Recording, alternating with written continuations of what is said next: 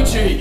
Gainology! I'm Eric Q, representing Anabolic Aliens. Alright, so today we're going to figure out what is the real difference between dumbbell shrugs and barbell shrugs.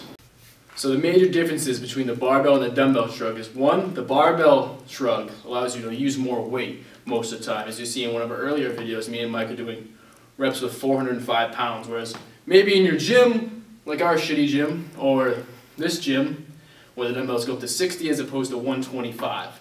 But on the barbell, you can load up as much until it literally snaps in half. What have I said so far? So it's like...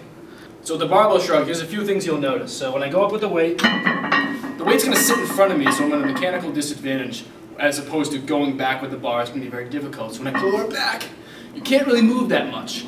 As opposed to forward, we can go all the way up. So one of the main differences with the barbell shrug is when you're shrugging with a barbell, your shoulders are going to tend to come forward like this, right?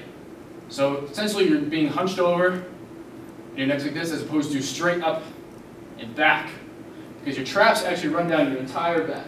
Alright, so the difference with the dumbbell shrugs is when you bring them up at your sides, you're at no mechanical disadvantage. They're not in front of you, so you're not hunched over. They're not behind you, so you're leaning just back, but they're by your sides. So from here, we can go straight up in a line all the way to your ears. And it doesn't really even matter how fast you move them, to be honest. I've done shrugs like I'm on freaking some sort of cocaine. You do them slow. The best way to do is to vary them. It's like training calves. Story for a different day. I don't have any. Key points when doing shrugs.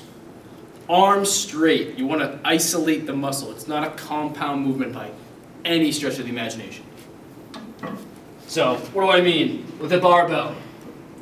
Grip it right outside your hips, drive up, flex your triceps so you keep your arms straight, and then you're just going to shrug up just using your traps. So the thing is, what might happen is your grip might get tired if you're holding some heavy ass dumbbells or a barbell. Chances are you're not going to be able to shrug 500 pounds raw with a double overhand grip.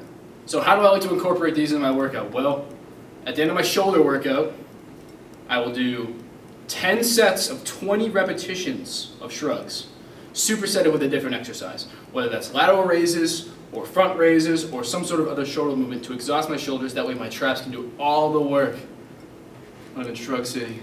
So the main difference between the two, or differences I guess, is that the barbell you can use a lot more weight than you can in a normal gym with their size dumbbells, which go up to 125 in my gym, but you can smack as many plates as you want on the barbell. Number two, the dumbbells by your side with the dumbbell shrug is going to allow you to have more range of motion and more stabilizing action than the barbell in front of you, which leads to internal rotation. Because this is not very attractive as opposed to someone who is back and strong.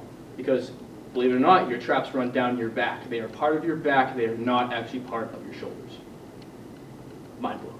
Feel free to have a really ridiculous looking face the entire time. If you're not doing that, you're not doing it right, you're not trying nearly hard enough.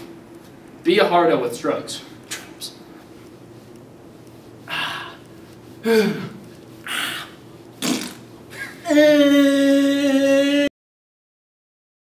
is an important exercise because there are so many people that get stuck halfway through their bench press. So because at this point you've lost your momentum.